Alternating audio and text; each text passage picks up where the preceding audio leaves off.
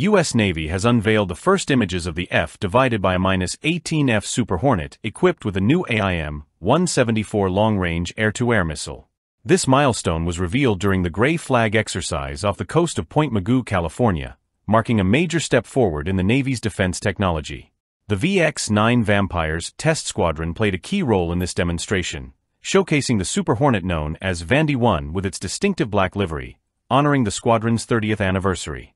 The aircraft carried an advanced armament loadout, including 4 AIM-174B missiles, 3 AIM-120 AMRAAMs, and 2 AIM-9X Sidewinders, along with enhanced targeting systems, like the ATFLIR targeting pod and an IRST system. This configuration enhances the aircraft's combat capabilities, but may be too heavy for carrier operations. The AIM-174B missile is a major advancement in air-to-air missile technology. Derived from the SM-6 surface-to-air missile, it boasts a top speed of Mach 3.5 and utilizes active radar from the AIM-120 AMRAAM, allowing it to engage targets at over 200 nautical miles.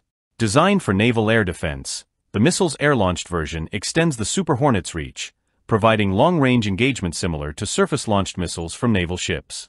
Gray Flag 2024 was an extensive exercise, involving over 3,000 personnel from multiple U.S. military branches, as well as allied forces and industry representatives.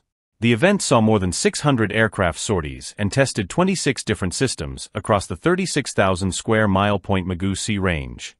The exercise aimed to explore modern combat scenarios with a mix of live, virtual, and constructive elements, testing the Navy system's integration and interoperability.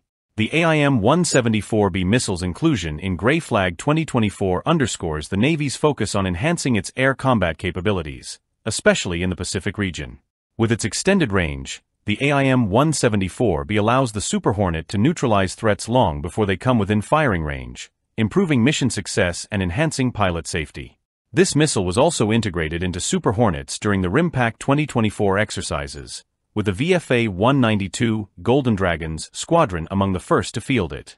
As the Navy continues its testing, the AIM-174B is set to become a key asset in the U.S. Navy's arsenal for long-range air combat.